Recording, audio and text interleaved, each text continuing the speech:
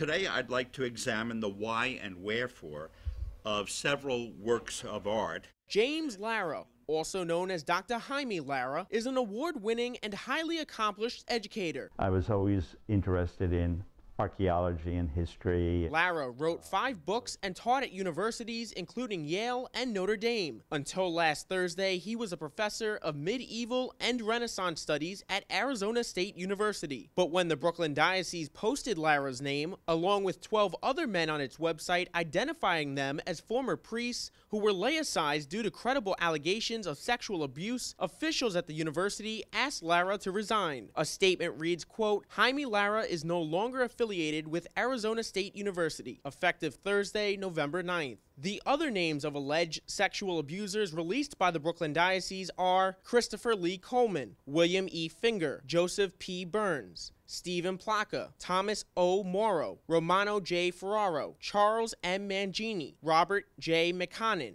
Thomas B. Nohilly, Barry E. Ryan, Patrick Sexton, and Daniel J. Sheehan. The diocese is only releasing the names of former priests who are still living. It's about releasing the names of people who may have access to children. Obviously, if someone is deceased, they don't pose a risk to children. Carolyn Ersted, spokeswoman for the diocese, explains why the names are being released now, in some cases decades after the men were removed from ministry. We have had the opportunity to re-examine some cases and continue ongoing dialogue with survivors of abuse, and this has led Bishop DiMarzio to make some new decisions, take some new action for the protection of children. Ersted says the opportunity to re-examine cases arose from Bishop DiMarzio's independent reconciliation and compensation program, which allows survivors of abuse to apply for financial compensation. Bishop DiMarzio announced the program in June with a video statement. We will never stop working towards reform,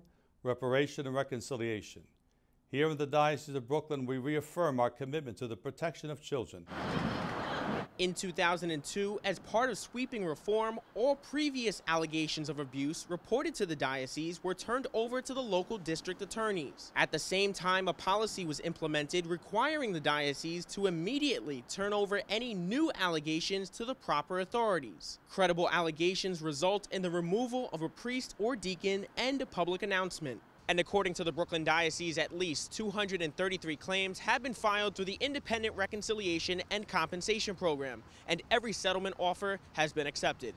In Windsor Terrace, Tim Harfmann, Currents News.